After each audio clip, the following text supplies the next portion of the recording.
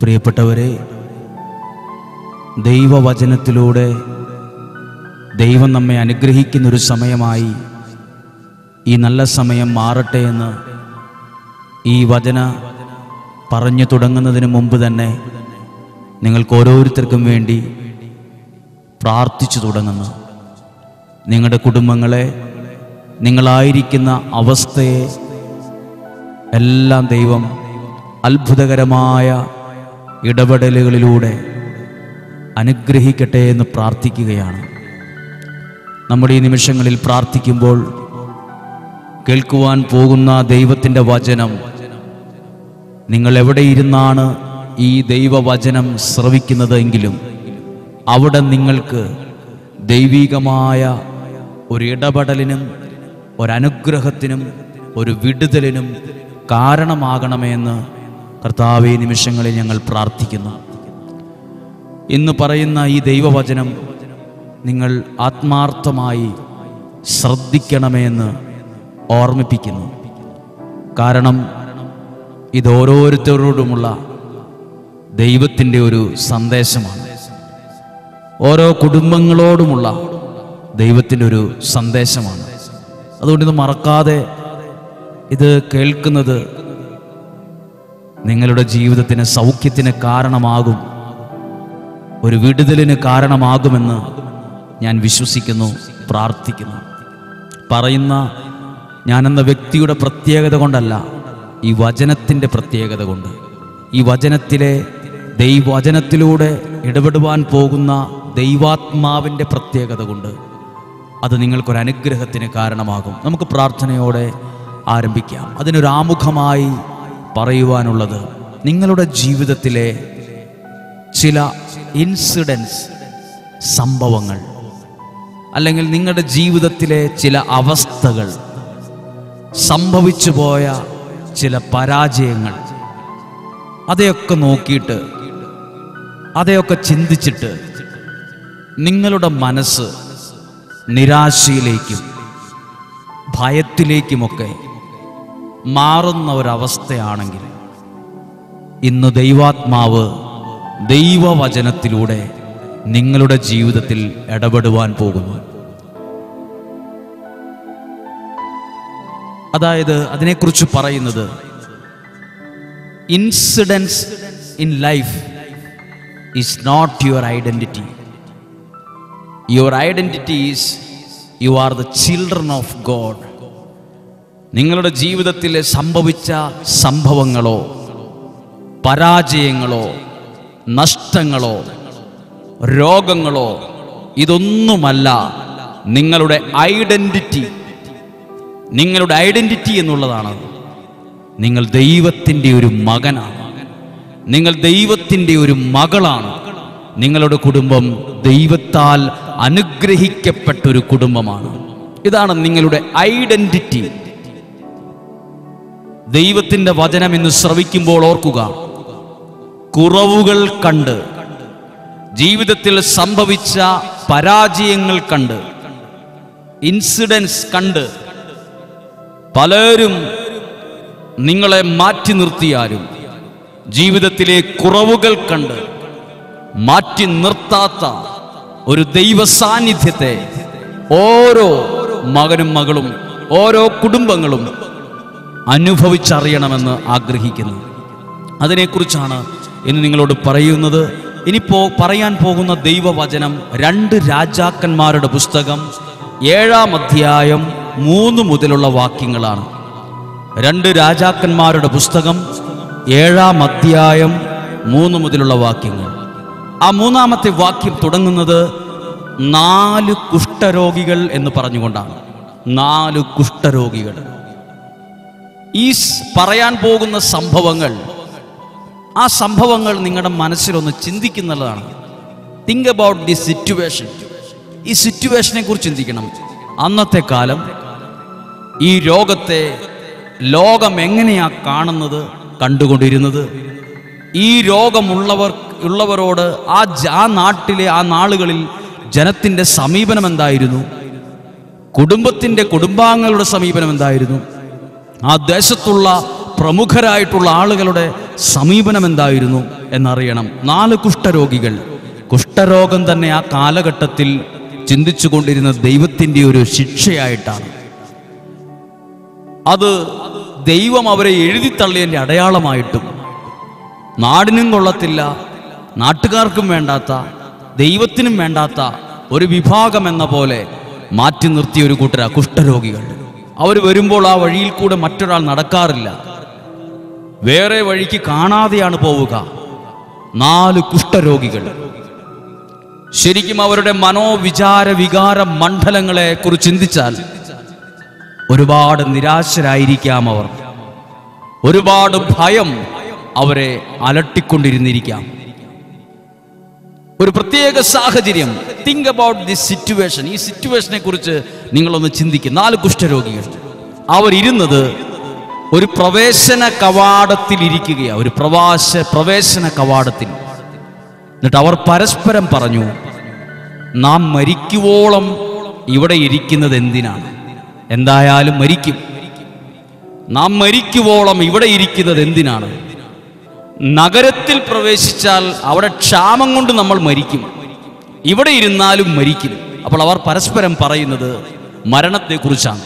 അതിൻ്റെ അർത്ഥം തന്നെ അവരുടെ ഉള്ളിൽ ഒരു നിരാശയോ ദുഃഖമോ ഭയമോ വല്ലാതെ കയറി പിടിച്ച ഒരവസ്ഥയാണ്. അതുകൊണ്ടാണ് അവർ പറഞ്ഞത്, ഇവിടെ ഇരുന്നാൽ മരിക്കും, നഗരത്തിൽ പ്രവേശിച്ചാൽ മരിക്കും, എന്തിന് നമ്മൾ ഇവിടെ ഇരിക്കണം എന്നിങ്ങനെയുള്ള മുരടിപ്പിക്കുന്ന, വിഷമിപ്പിക്കുന്ന, താഴോട്ട് വലിക്കുന്ന ചിന്തകൾ അവരുടെ മനസ്സിനെ വല്ലാതെ അലട്ടിക്കൊണ്ടിരിക്കുന്ന ഒരു സമയം. അടുത്ത വാക്കിങ്ങനെയാണ്, ഇവിടെ ഇരുന്നാലും മരിക്കും, പോയാലും മരിക്കും, നിന്നാലും മരിക്കും, എന്തായാലും അവർ ഒരു തീരുമാനമെടുക്കുന്നു. വരുവിൻ, നമുക്ക് സിറിയക്കാരുടെ പാളയത്തിലേക്ക് പോകാം.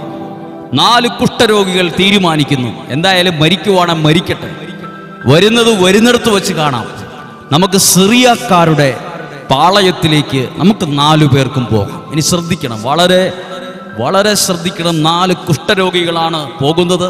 അവരുടെ ശരീരത്ത് കുഷ്ഠം എന്ന രോഗത്തിൻ്റെ അടയാളങ്ങൾ കൊണ്ട് നിറഞ്ഞവരാണ്. ദുർഗന്ധമുള്ള ഒരു ശരീരം അവർക്കുണ്ട്. ആര് കണ്ടാലും അവരുടെ അടുത്തേക്ക് വരുവല്ല, അവരെ കാണുമ്പോൾ മറുവശത്തൂടെ ആളുകൾ പോകുന്ന ഒരവസ്ഥ, ആർക്കും വേണ്ടാത്ത ഒരവസ്ഥ, ദൈവം കൊടുത്ത ശിക്ഷയാണെന്ന് ലോകം കാണുന്ന, അവർ തന്നെ അതിനെ കണ്ടുകൊണ്ടിരുന്ന ഒരു സമയം. ആകെ തകർന്നു പോയൊരു മനസ്സും മുരടിച്ചു പോയ ഒരു ഹൃദയവുമായി നിൽക്കുന്ന ഒരവസ്ഥ. Think about the situation. ഈ സിറ്റുവേഷനെ കുറിച്ച് നിങ്ങൾ ചിന്തിക്കുക. അവരുടെ മനോവിചാര മണ്ഡലങ്ങൾ എത്രമാത്രം ക്ഷീണിച്ചിരിക്കുവാണെന്ന് നിങ്ങളൊന്ന് മനസ്സിലാക്കുക. ആ അവസ്ഥയിൽ അവർ സിറിയയിലേക്ക് പോകുമ്പോൾ അവർ തീരുമാനിക്കുന്നു, സിറിയയിലേക്ക് പോകാം, പാളയത്തിലേക്ക് പോകാം. അവർ ജീവനെ രക്ഷിച്ചാൽ നമ്മൾ ജീവിക്കും, കൊന്നാൽ മരിക്കും. അപ്പോൾ ഉറപ്പില്ല, എന്താ അവസ്ഥ വരാൻ പോകുന്നത് എന്താണെന്ന് ഉറപ്പില്ല. അവർ ജീവിക്കാൻ അനുവദിക്കുവാണെങ്കിൽ നമ്മൾ ജീവിക്കും. അവിടെ ചെല്ലുമ്പോൾ നമ്മളെ 4 പേരെയും കാണുമ്പോൾ, ഈ അവസ്ഥ കാണുമ്പോൾ കൊല്ലാനാ തോന്നുന്നെങ്കിൽ അവർ നമ്മളെ കൊല്ലും, നമ്മൾ ഭരിക്കും. എന്തായാലും മുന്നിൽ പ്രതീക്ഷയുള്ള വിചാരങ്ങളില്ല, മുന്നിൽ മരണം എന്നൊക്കെ ചിന്തിച്ചിരിക്കുന്ന ഒരു സമയം അവർ സിറിയക്കാരുടെ പാളയത്തിലേക്ക് പോകുന്നു. അങ്ങനെ ഒരു സന്ധ്യാസമയത്താണ്, വൈകുന്നേര സമയത്താണ്, ഇരുട്ട് ഇറങ്ങാൻ തുടങ്ങുന്ന ഒരു സമയത്താണ് അവർ സിറിയക്കാരുടെ പാളയത്തിലേക്ക് പോകുന്നത്. അവർ പാളയത്തിലേക്ക് പോയി പാളയത്തിൻ്റെ അരികിലെത്തിയപ്പോൾ അവിടെ ആരും ഉണ്ടായിരുന്നില്ല. പാളയത്തിൽ ഒരുപാട് പേരെ പ്രതീക്ഷിച്ചിട്ടാണ് അവർ പോകുന്നത്, പക്ഷെ അവിടെ ആരും ഉണ്ടായിരുന്നില്ല.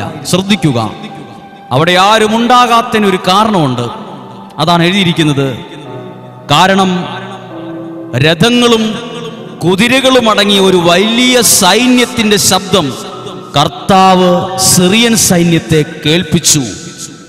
അവർ പരസ്പരം പറഞ്ഞു, ഇതാ ഇസ്രായേൽ രാജാവ് നമ്മെ ആക്രമിക്കുന്നതിന് ഹൃത്യരുടെയും ഈജിപ്തിരുടെയും രാജാക്കന്മാരെ കൂലിക്കെടുത്ത് വരുന്നു.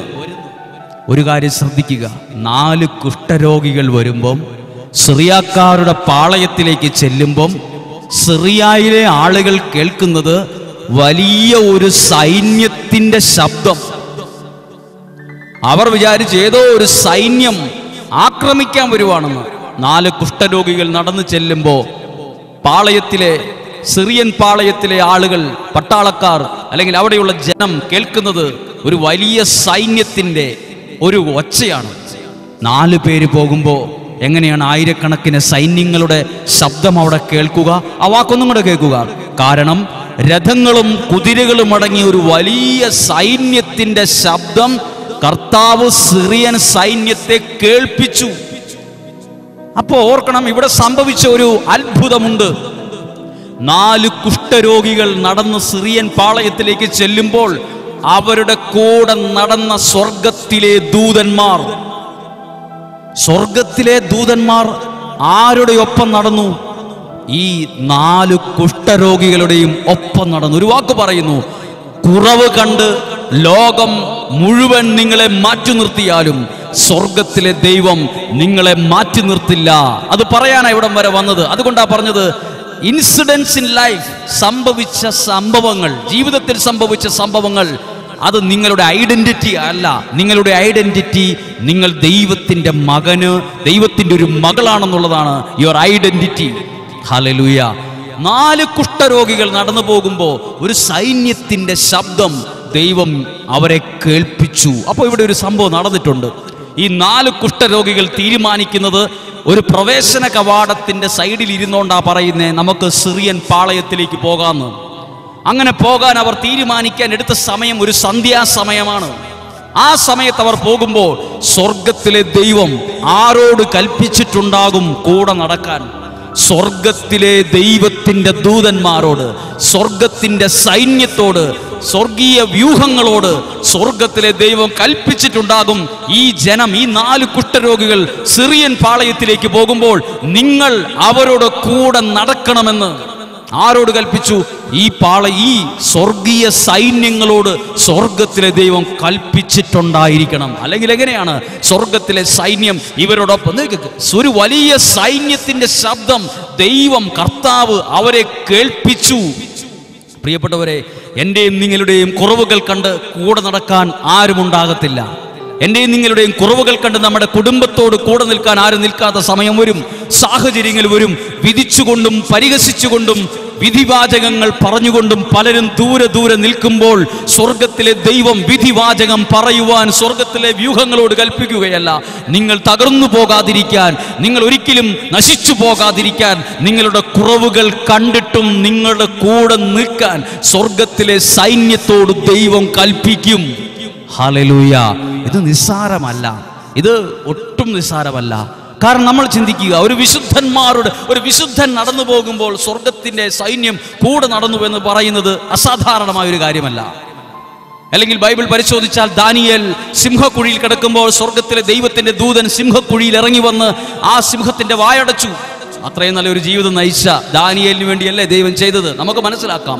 4 ചെറുപ്പക്കാർ തീച്ചൂളയിൽ കിടന്നപ്പോൾ സ്വർഗത്തിലെ ദൈവം നാലാമതൊരാളായി, 3 പേര് തീച്ചൂളയിൽ കിടക്കുമ്പോൾ നാലാമതൊരാളായി സ്വർഗത്തിലെ ദൈവം ദൂതനെ ഇറക്കി. 4 പേര് അവിടെ വന്നു. അത് നമുക്ക് വലിയ അത്ഭുതകരമായി തോന്നുന്നില്ല, സാധാരണ കാര്യമാണ്. കാരണം അവരൊക്കെ ദൈവസന്നിധിയിൽ വില കൊടുത്തവരും ദൈവസന്നിധിയിൽ നീതിയോടെ വർത്തിച്ചവരും ദൈവത്തിന്റെ മുമ്പിൽ വിശ്വസ്തരുമായിട്ടുള്ള ചില ജനത്തിനു വേണ്ടി, ചില വ്യക്തികൾക്ക് വേണ്ടി ദൈവം ചെയ്ത പ്രവൃത്തിയാ. ഈ 4 കുഷ്ഠരോഗികൾക്ക് വേണ്ടിയോ? ഇവിടെ എന്ത് യോഗ്യതയായി 4 കുഷ്ഠരോഗികളോട് കൂടെ സ്വർഗത്തിലെ സൈന്യം നടക്കുവാൻ? പ്രിയപ്പെട്ടവരെ, ഇത് വലിയൊരു കാര്യമാണ്, വലിയൊരു കാര്യമാണ്. സ്വർഗത്തിലെ ദൈവത്തിൻ്റെ പ്രത്യേകതയാണ്, ദൈവം നമ്മളെ തനിച്ചാക്കി എവിടെയും നടത്തില്ല. ദൈവം നമ്മുടെ കുഷ്ഠരോഗികളുടെ ശരീരത്ത് മുഴുവൻ കുറെ അടയാളങ്ങളുണ്ട്. എന്തടയാളം? രോഗത്തിൻ്റെ, കുഷ്ഠത്തിൻ്റെ, ദുർഗന്ധത്തിൻ്റെ അവസ്ഥകളും അടയാളങ്ങളും ഉള്ളപ്പോഴും സ്വർഗത്തിലെ ദൈവം തൻ്റെ ദൂതന്മാരോട് കൽപ്പിച്ചു ആ 4 പേരോട് കൂടെ നടക്കാൻ.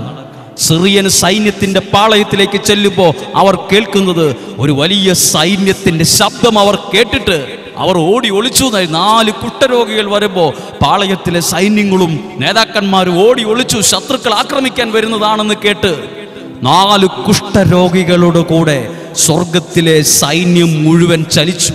പ്രിയപ്പെട്ടവരെ, ഇതൊരു വലിയ കാര്യമാണ്. ദൈവത്തിന്റെ ദൂതന്മാർ. ഇവിടെ ഞാൻ കാണുന്ന ഏറ്റവും വലിയ അത്ഭുതം എന്താണെന്നറിയാമോ? ഈ 4 കുഷ്ഠരോഗികൾ ആ പാളയത്തിലേക്ക് പോകാൻ മുന്നിൽ മരണം. ഇവിടെ ഇരുന്നാലും മരിക്കും, പോയാലും മരിക്കും, ചിലപ്പോൾ അവർ നമ്മളെ ഉപദ്രവിക്കും, ചിലപ്പോൾ അവർ നമ്മളെ കൊല്ലും, ചിലപ്പോൾ ജീവിക്കാൻ അനുവദിക്കും. എന്തു സംഭവിക്കുമെന്ന് അറിയത്തില്ലാതിരിക്കുമ്പോഴും അവർ നിരാശയുള്ള ഒരു മനസ്സോടെ, തളർന്ന ഒരു ഹൃദയ വിചാരത്തോടെ, പ്രതീക്ഷയില്ലാത്ത ഒരു നാളെയെ നോക്കിയിട്ട് മുന്നോട്ട് പാളയത്തിലേക്ക് പോകുമ്പോൾ സ്വർഗത്തിലെ ദൈവം കൽപ്പിച്ചിട്ടുണ്ടാകും ദൂതന്മാരോട്, വാക്ക് വിത്ത് ദം, അവരോട് കൂടെ നടക്കുക. വാക്ക് വിത്ത് ദം, അവരോട് കൂടെ നടക്കുവാൻ സ്വർഗത്തിലെ ദൈവം തൻ്റെ ദൂതന്മാരോട്, തൻ്റെ സൈന്യത്തോട് കൽപ്പിച്ചിട്ടായിരിക്കും സ്വർഗത്തിലെ സൈന്യം ഈ 4 കുഷ്ഠരോഗികളുടെ കൂടെ നടന്നത്. ഇതുപോലെ എൻ്റെയും നിങ്ങളുടെയും കൂടെ നടക്കുവാൻ ചില പ്രതിസന്ധികളിൽ, ജീവിതത്തിൽ മുഴുവൻ പരാജയത്തിൻ്റെ അടയാളങ്ങൾ ചുമക്കുമ്പോഴും, ശരീരം മുഴുവൻ രോഗത്തിൻ്റെ അടയാളങ്ങൾ ചുമക്കുമ്പോഴും, പ്രതിസന്ധികളും വെല്ലുവിളികളും നിറഞ്ഞ ഒരു സാഹചര്യത്തിലൂടെ പോകുമ്പോഴും ഞാൻ ദൈവത്തിൽ ആശ്രയിക്കുന്നവരോ ആണെങ്കിൽ സ്വർഗത്തിലെ ദൈവം തൻ്റെ ദൂതന്മാരോട് കൽപ്പിക്കും, വാക്ക് വിത്ത് ദം, അവരോട് ഒറ്റയ്ക്ക് അവരെ നടത്തരുത്. വാക്ക് വിത്ത് ദം, അവരോട് കൂടെ നടക്കാൻ സ്വർഗത്തിലെ ദൈവം കൽപ്പിക്കും.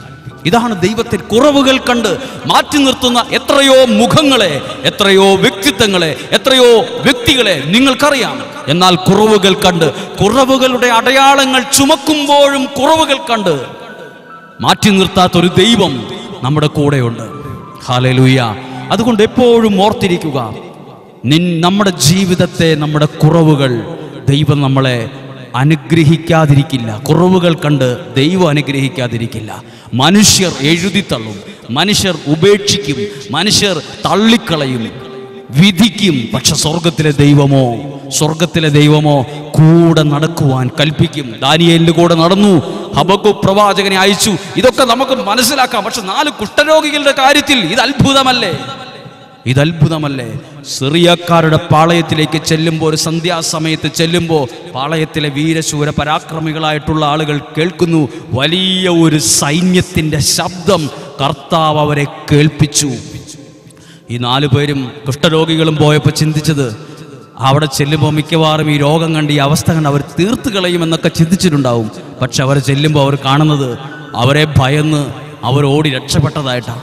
ആ പാളയത്ത് ചെല്ലുമ്പോൾ അവിടെ മുഴുവൻ ഭക്ഷണം, ഒരുപാട് ഭക്ഷണം അവർ കാണുകയും അവർ വയറ് നിറച്ച് ഭക്ഷണം കഴിക്കുകയും ചെയ്തുവെന്ന് തുടർന്ന് വാക്കുകളിൽ എഴുതിയിട്ടുണ്ട്. ഇവിടെ ഇരുന്നാലും മരിക്കും, അവിടെ ചെന്നാലും മരിക്കും, പിന്നെ എന്തിനിവിടെ ഇരിക്കണം എന്നൊക്കെ ചിന്തിച്ച് അവരുടെ മനസ്സിൽ ഒരത്ഭുതമാണ് കണ്ടത്. ഏറ്റവും വലിയ അത്ഭുതം എന്ന് പറയുന്നു. ഒരിക്കൽ കൂടി ഞാനത് പറയുന്നു, ഒരിക്കൽ കൂടി ആവർത്തിച്ചു പറയാൻ ഞാൻ ഇഷ്ടപ്പെടുന്നു. എന്നറിയാമോ, 4 കുഷ്ഠരോഗികൾ അവർ പരസ്പരമാണ് പറഞ്ഞു, ദൈവത്തോടല്ല, പരസ്പരം പറഞ്ഞു, നമ്മുടെ ജീവിതമോ രോഗം കൊണ്ട് നിറഞ്ഞിരിക്കുന്നു, ഇനി എത്ര നാൾ ആയുസ്സുണ്ടെന്ന് അറിയാൻ പാടില്ല. ഒന്നെങ്കിൽ മനുഷ്യർ നമ്മളെ കൊല്ലും, അല്ലെങ്കിൽ പട്ടിണി കിടന്ന് മരിക്കും, എന്തായാലും മരിക്കും. ഇത് പരസ്പരമാണ് പറഞ്ഞത്. പരസ്പരമുള്ള സംഭാഷണത്തെ പോലും സ്വർഗത്തിലെ ദൈവം ശ്രദ്ധിച്ചു. പരസ്പരം നമ്മൾ ചിലപ്പോൾ നമ്മുടെ സുഹൃത്തുക്കളോട് ചിലപ്പോൾ നമ്മുടെ ദുഃഖങ്ങൾ പറയാറുണ്ട്, നമ്മുടെ ബന്ധുക്കളോട് നമ്മുടെ സങ്കടങ്ങൾ പറയാറുണ്ട്, നമ്മുടെ പരാജയങ്ങൾ പറയാറുണ്ട്, നമുക്ക് സംഭവിച്ച അബദ്ധങ്ങൾ പറയാറുണ്ട്, നമ്മുടെ രോഗാവസ്ഥയെക്കുറിച്ച് പറയാറുണ്ട്. പരസ്പരമാസ പറയുന്നെങ്കിലും അത് ആ വാക്കിനെ പോലും ശ്രദ്ധിക്കുന്ന, പരിഗണിക്കുന്ന, അതും ഈ 4 കുഷ്ഠരോഗികളുടെ കാര്യം. എത്രയോ മിടുമിടുക്കരായ ആളുകൾ ആ ലോകത്ത്, ആ കാലഘട്ടത്തിൽ ജീവിച്ചിരുന്നു. പക്ഷേ 4 പേരുടെ സംസാരം പോലും സ്വർഗത്തിലെ ദൈവം ശ്രദ്ധിച്ചു. എന്നിട്ട് അവിടെ ഒരു ഓർഡർ നടന്നു. ഇത് നമ്മൾ ശരിക്കും ഭാവനയിൽ ചിന്തിക്കേണ്ട ഒരു കാര്യമാണ്. തിങ്ക് അബൌട്ട് ദി സിറ്റുവേഷൻ എന്ന് പറയും. ഈ സിറ്റുവേഷൻ നമ്മൾ കാണണം. അപ്പോൾ സ്വർഗത്തിലെ ദൈവം, ഇവർ 4 പേര് സംഭാഷണം നടത്തിക്കൊണ്ടിരിക്കുമ്പോൾ സ്വർഗത്തിലെ ദൈവം ഒരു കൽപ്പന കൊടുക്കുവാണ് തൻ്റെ ദൂതന്മാർക്ക്, വേഗത്തിൽ ആ 4 കുഷ്ഠരോഗികളുടെയും അടുത്തേക്ക് ചെല്ലുക. ദൈവം ഓർഡർ കൊടുത്തു. എന്നിട്ട് പറഞ്ഞിട്ടുണ്ടാവും, വാക്ക് വിത്ത് ദം, അവരോട് കൂടെ നടക്കാൻ. പ്രിയപ്പെട്ടവരെ, എവിടെയൊക്കെയോ ഒറ്റയ്ക്കാണെന്ന് ചിന്തിക്കുന്ന നിങ്ങളോട് പറയട്ടെ, നിങ്ങളുടെ കൂടെ നടക്കാൻ ഒരു സുഹൃത്തോ, ഒരു ബന്ധമോ, ഒന്നുമില്ലാത്ത ഒരേകാന്തത അനുഭവിക്കുന്ന ഒരാളാണെങ്കിലും നിങ്ങളുടെ മനോവിചാരങ്ങളെ അറിയുന്ന ദൈവം സ്വർഗത്തിലെ ദൂതന്മാരോട് നിങ്ങളെ നോക്കിയിട്ട് ദൂതന്മാരോട് പറയും, നിങ്ങൾക്ക് നേരെ ചൂണ്ടിട്ട്, വാക്ക് വിത്ത് ദം, വാക്ക് വിത്ത് ഹിം, അവനോടുകൂടെ നടക്ക്, വാക്ക് വിത്ത് ഹിം. സ്വർഗത്തിലെ ദൂതന്മാർ പറഞ്ഞത് കേട്ട ഉടനെ സ്വർഗത്തിലെ ദൂതന്മാർ ദൈവം കൽപ്പന കൊടുത്തത് അനുസരിച്ച് അവരോട് കൂടെ നടക്കും. 4 കുഷ്ഠരോഗികളുടെ കൂടെ ആരും നടക്കാൻ ഇഷ്ടപ്പെടില്ല. ഒന്നാമത് ആ രോഗത്തിൻ്റെ പ്രത്യേകത, പിന്നെ ശരീരത്ത് നിന്ന് പുറത്തേക്ക് വരുന്ന ദുർഗന്ധം, ഇങ്ങനെ പല കാരണങ്ങളാൽ ആർക്കും ഇഷ്ടമല്ല, കാണുന്നത് ഇഷ്ടമല്ല. കുഷ്ഠരോഗത്തിന് പ്രത്യേകതയുണ്ട്. ആ രോഗം വന്നാൽ ശരീരഭാഗങ്ങൾ പതുക്കെ പതുക്കെ പഴുത്തത് അറ്ററ്റ് പോകും, മുറിഞ്ഞു പോകും. പല ഭാഗങ്ങളും ശരീരത്തിൻ്റെ അവയവങ്ങൾ പോലും പൂർണ്ണമായിരിക്കണമെന്നില്ല. വേദന തിന്നുന്ന ആളുകളാണ്, വേദന തിന്നുന്നൊരവസ്ഥയാണ്, വേദന തിന്നുകൊണ്ടിരിക്കുന്ന അവസ്ഥയാണ്. സ്വർഗത്തിലെ ദൈവം പറഞ്ഞു, അവരുടെ കുറവുകൾ കണ്ട് ദൂതന്മാരോട് കൽപ്പിക്കാതിരിക്കുമല്ല, ദൂതന്മാരോട് പറഞ്ഞു വാക്ക് വിത്ത് ദം. പിന്നീട് അവർ നടക്കുന്നത് സ്വർഗീയ വ്യൂഹങ്ങളുടെ ഒരു അകമ്പടിയിലാണ്. പ്രിയപ്പെട്ടവരെ, ലോകത്തിൽ മുഴുവൻ നമുക്കെതിരാണെങ്കിലും ഞാൻ വിശ്വസിക്കുന്ന ഒരു വിശ്വാസി നടക്കുന്നത് സ്വർഗത്തിലെ സ്വർഗീയ വ്യൂഹങ്ങൾക്ക് നടുവിലാണ്. ഈ 4 കുഷ്ഠരോഗികൾ സിറിയൻ പാളയത്തിലേക്ക് പോയത് 4 പേരായിട്ടല്ല, സ്വർഗീയ വ്യൂഹങ്ങളുടെ ഓരോ നടുവിലാണ്. ഒരു വലിയ ഒരു നേതാവ് ഈ നാട്ടിൽ വന്നാൽ എന്തേരം സെക്യൂരിറ്റി ഉണ്ടാകും, അതിനേക്കാൾ സെക്യൂരിറ്റിയോട് കൂടിയാണ് സിറിയൻ പാളയത്തിലേക്ക് 4 കുഷ്ഠരോഗികൾ പോയത്. കുറവുകൾ കണ്ട് അകറ്റി നിർത്തുന്നവനോ മാറ്റി നിർത്തുന്നവനോ അല്ല ഞാൻ വിശ്വസിക്കുന്ന എൻ്റെ ദൈവം.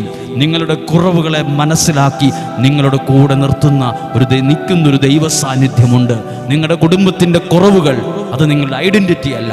നിങ്ങളുടെ ജീവിതത്തിൽ സംഭവിച്ച പരാജയങ്ങൾ നിങ്ങളുടെ ഐഡൻറ്റിറ്റി അല്ല. നിങ്ങളുടെ ജീവിതത്തിൽ സംഭവിച്ച ചില നഷ്ടങ്ങൾ നിങ്ങളുടെ ഐഡൻറ്റിറ്റി അല്ല. നിങ്ങളുടെ ഐഡൻറ്റിറ്റി നിങ്ങൾ ചിൽഡ്രൻ ഓഫ് ഗോഡ്, നിങ്ങൾ ദൈവത്തിൻ്റെ മകനാണെന്നുള്ളതും ദൈവത്തിൻ്റെ ഒരു മകളാണെന്നുള്ളതുമാണ് നിങ്ങളുടെയും എൻ്റെയും ഐഡൻറ്റിറ്റി. അത് മറക്കാതിരിക്കുക. ദൈവം നിങ്ങളെ സഹായിക്കട്ടെ, ദൈവം നിങ്ങളെ അനുഗ്രഹിക്കട്ടെ. നമുക്കൊരു നിമിഷം പ്രാർത്ഥിക്കാം. ഒരുപക്ഷെ 4 കുഷ്ഠരോഗികളെ കണ്ട് പലരും ചിന്തിച്ചിട്ടുണ്ടാകും, ദൈവം പാവം അവരെ ശിക്ഷിച്ചു.